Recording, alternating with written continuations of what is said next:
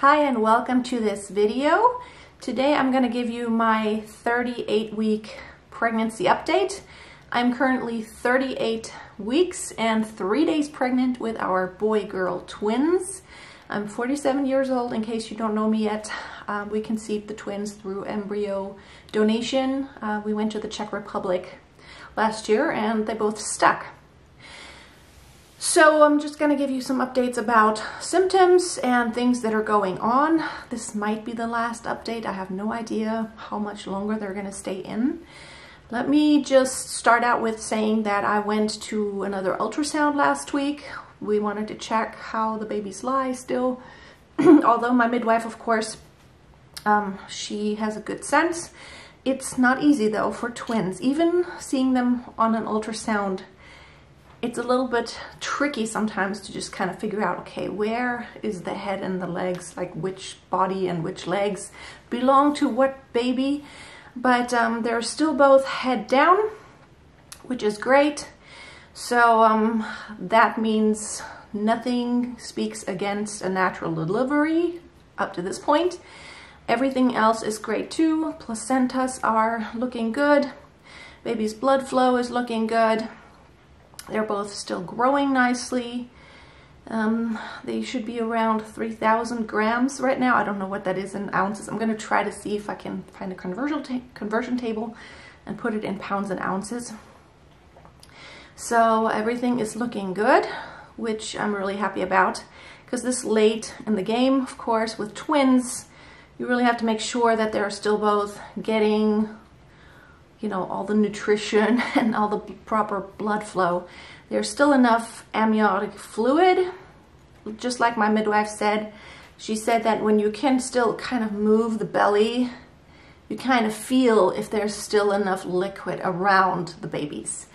So the doctor just confirmed what my midwife already figured, but it's always good to have a visual and to be 100% sure, just to be on the safe side. So that's good. The twins are kicking a lot and it's really starting to hurt. One of the babies is right below my right ribs here, but really kicking me sometimes, like it really hurts. I have the feeling like how big can my uterus be? Like, can it be below my ribs, like even tucked under? It just feels like it. So that is sometimes even hurtful, like it's even painful. And sometimes my bladder, it's another level of how they stomp on my bladder sometimes. It's not just uncomfortable, it just straight out, it just burns. It's almost like there are these burning sharp pains that suddenly come when you feel like, oh, right now someone's just really pinching my bladder. It almost feels like, you know, like an infection, like a urinary tract infection for just like a second. It burns and then it's okay, and it burns and it's okay. You can feel them move, which I always say, please just don't do that. But I always tell babies, you know, you do what you need to do. I'm the grown-up here. I'm the one who wanted all this, and I'm the one who is kind of the leader here because I'm supposed to deal with all this. So whatever they need, I'm here to just deal with whatever they need, right? The same after I give birth, of course. I'm gonna be here for their every need. Doesn't matter how tired I get, how exhausted I get. It's all about them. I'm sitting here now right in front of this, and this is, a lot of twin parents told me that this is a lifesaver. It can be a total game changer. This has a motor, and you can, let me show you. It only works when there's weights in there. We've tried it out with actual weights, but it'll bounce the babies. You can also just put one baby in, but it'll bounce the babies. And it's very snuggly and cuddly. And to the babies, it feels very much like they're in the womb because they're really snuggled up, you know, like by the fabric. And I'm gonna make another video about the bedside nursery because we're not doing a room. The twins are not gonna have a room for now. They're just gonna be in my room. And other than that, they're just gonna be with me in my bedroom or like downstairs here when I'm out and about, like just going about my day. So I'm gonna make a video. Hopefully, if I have the energy, I'll film it today and then I'll upload it in the next couple of days or so. Other than that, there's one thing that it was a scare. My blood pressure went up for a couple days, like really up. And I was really getting worried. I was like, because I take my blood pressure every single day at home. I think it's a lot more representative than, you know, when I'm at the doctor's office. It has been fine, but then for a couple of days it went way up. And, you know, I was almost about to, you know, either see a doctor or really think about what should I do. Is this, you know, like I was worried about it. So it went up to like between 150 and 160 over between 90 and 100. So that's like really high. I then tried to find out everything because, you know, of course, everyone always tells you the only way to stop the high blood pressure is by getting the babies out. However, I didn't have any other symptoms of any signs of preeclampsia or anything, which is excessive swelling, which I didn't have at all, headaches, which I didn't have at all, pretty much ever in my entire pregnancy, blurred vision or like weird vision, which I didn't have at all. And I felt generally, actually, I felt just totally normal. So I tried to just try for a day or so and see, okay, let me wait one more day and see if I can do anything to lower it. So one thing that I have changed as of recently that I think contributed to high blood pressure was just like because I was so just physically exhausted, my body was just so exhausted that I have been lying around a lot.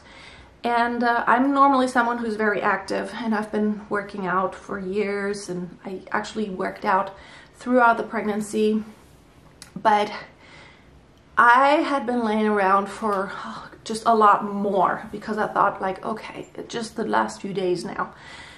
But since we're just, you know, the babies are technically full term, so if there were contractions now, it would be fine, it would be all great. So I started doing more exercising again. It is hard, but you know, I just modify and do what I can. But the main thing is I got my heart rate up. You know, I did some cardio, getting my heart trained and getting my blood vessels widened. Another thing I did was warm and cold showers on my legs, which, you know, I have been having some swelling on my feet and ankles. Really nowhere else, and I haven't gained any weight, which of course excessive swelling and you gaining a lot of weight within a short period of time, which means you just have liquid retention, that's another sign for preeclampsia, which is so dangerous, of course. I didn't have any of that. So that's why I thought, let me give it one more day and see how is it tomorrow. I drank ginger tea. I have cinnamon capsules, which, you know, looked up all the things that you can do in pregnancy to lower blood pressure. However, of course, cinnamon and, you know, like hot stuff and spicy stuff, you should not have it if you're not full term, because it could have the tendency to start contractions. But it would be fine now for me to have contractions. So I have upped my protein intake. I always think that, you know, when your body has a problem, it's usually like it is not getting something it needs, or something, sometimes it's even mechanical. So I did some exercises that, you know, I'm in a group where people share, and they said it helped them with the blood pressure in pregnancy. And so I did some exercises, mainly relieving my kidneys and trying to take the weight off some of my organs, kneeling down and face down, putting my butt up in the air and reclining like this a little bit. And I do feel like it did make a difference. It just feels so good. Doing more hip circling just to stay in motion my pelvis, you know, to where like all those organs are still getting squished now, and really taking more protein. I've been, you know, like yesterday for breakfast I had 2 eggs and some Swiss chard, and then I had for lunch I had salmon with some veggies. I had a protein shake, so that really helped. So yesterday I had like a lot of protein, but since I've been upping the protein, then that next day my blood pressure went down to 125/80, which is fine. And it has been for the last couple of days, it has been within that range. So I'm just happy. I'm gonna try to stick with what I've been doing the past few days to keep my blood pressure under control, because I would not want like just those last few days now. I mean, we're literally in the end stretch of it all. I would not want any complications. You know, it's dangerous for me, and it could be dangerous for the babies if I developed anything like preeclampsia, which we don't want, of course. So I'm always cautious, but I also believe strongly in helping your body help itself. And of course, being pregnant with twins is a situation that is just it's a lot for your body. And I'm 47, so, you know, I'm probably doing pretty good, even in comparison to younger women who are pregnant with twins, but still, I think I just need better nourishment. I've been eating really healthy, but it's just about the nourishment, and just, I just need more. And so lately, honestly, every day that goes by, we're like, are they still in there?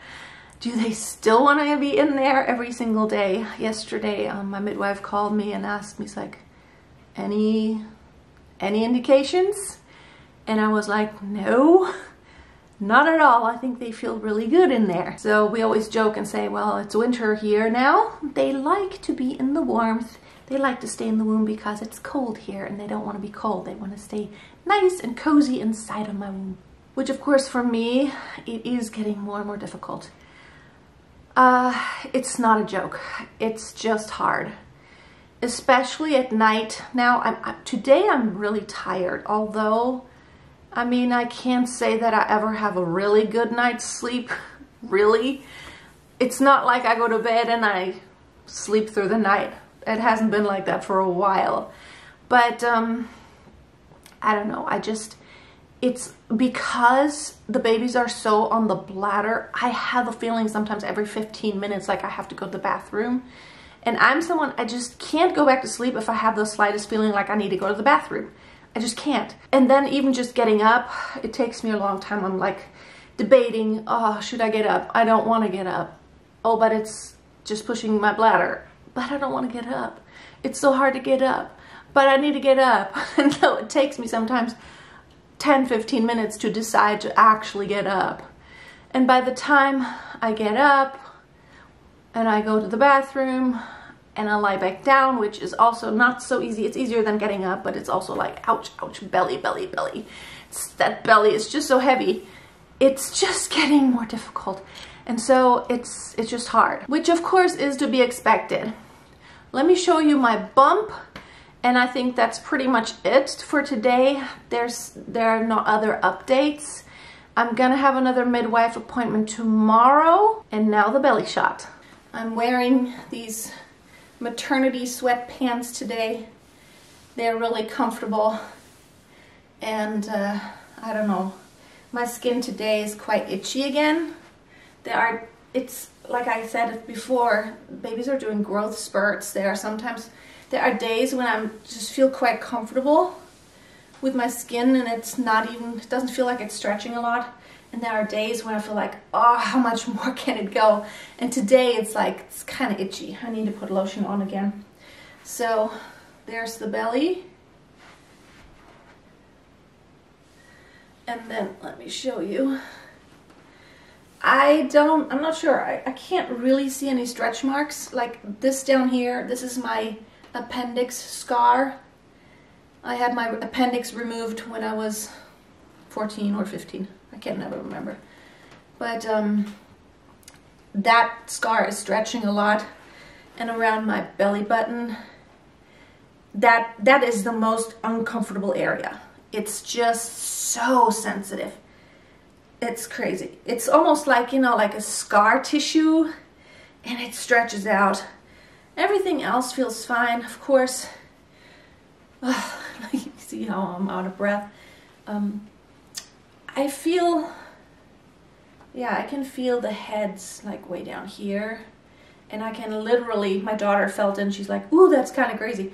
You can literally feel the little head right here. It's right here. It's very hard when you touch right here.